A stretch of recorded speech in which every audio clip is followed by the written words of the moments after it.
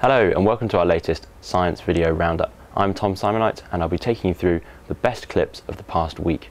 First, footage of a newly discovered species of mammal. Sandrine Curstemont tells us more.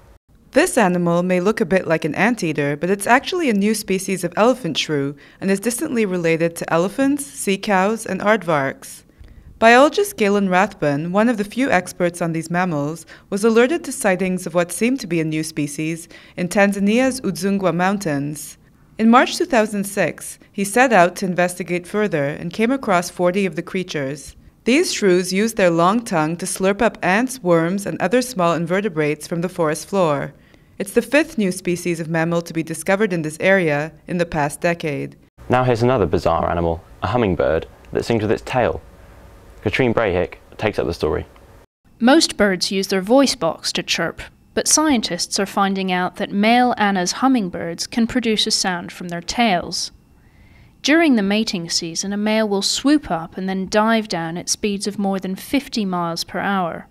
Near the bottom of its dive, and when it is close to a female, it produces a loud chirp.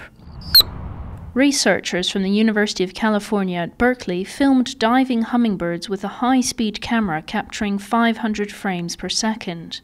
Just before they chirped, they noticed that their tail feathers flared out very briefly. Hummingbird tail feathers have tiny interlocked barbs on their edges, making them stiff enough to vibrate in a similar way to the reed of a wind instrument. Since they have small voice boxes, the researchers think that chirping with their tails allows them to produce louder sounds than they could vocally. The researchers tried plucking tail feathers from the birds and proved they couldn't chirp without them. But don't worry, the feathers soon grew back.